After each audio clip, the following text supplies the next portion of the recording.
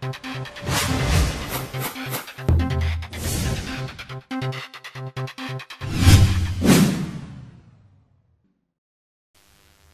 guys, it is TekGeekHD here again with another video, and today I just wanted to talk to you guys a little bit about iOS 5.1. Now, as you guys may know, iOS 5.1 came out a couple of days ago, and with the public release of the iPad, or the new iPad as Apple would like to call it. Now, at least for my iPhone 3GS here, there aren't really that many new features. Really, the main feature that I've noticed on iOS 5.1 is the camera button on the lock screen, and a little bit to do with Safari, and I'll show you guys that in a minute. Now, if you guys are on an iPad 2 or the new iPad, which is going to come default with iOS 5.1, you guys will notice a new camera button placement and a couple of things like that, which I may get into in a later video if you guys request it. But for now, let me just show you guys what you can do on the 3GS. Now, I think these changes are pretty much the exact same for the iPhone 4 or 4S, but if I am wrong, please do feel free to correct me in the comment section below. Anyway, as I was talking about the lock screen, you guys can see right here that the slide to unlock knob has actually become a little bit smaller. Now, besides for that, you guys can also see the camera button is always on the lock screen. You don't have to double tap your home button like you had to in iOS 5.1.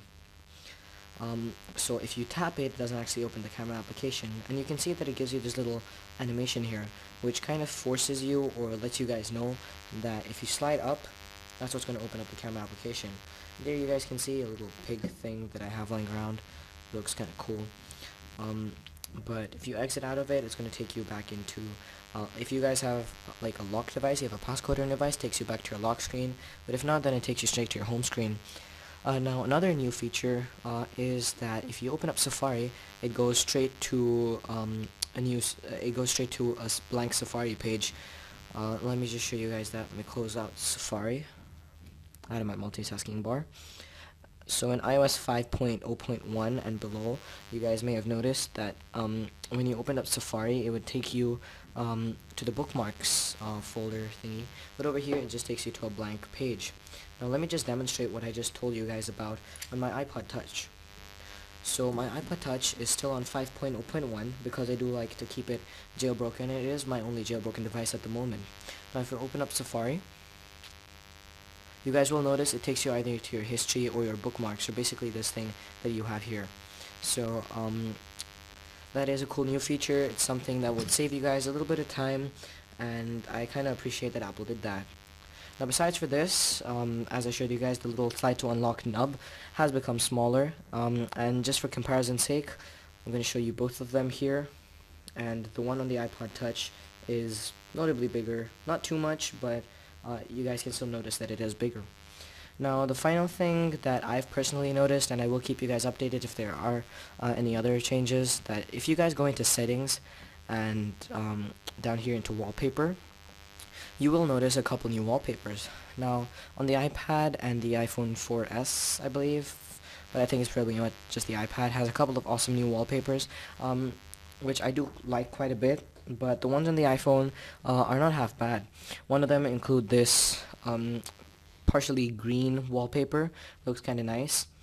Then we also have this one right here, and this one right here, and we also have a couple of new flowers. This is I think this is a different one here.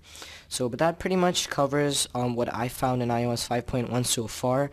Now, if you guys are jailbreakers, or if you guys are relying on an unlock, I would, kind of advise you guys to stay away from iOS 5.1 until an unlock at least is released for it. Now, there is a semi-tethered jailbreak situation available for it right now, but I really wouldn't advise you guys to go ahead and try that out, because there is a risk of you guys, tethering up your device permanently and not being able to downgrade.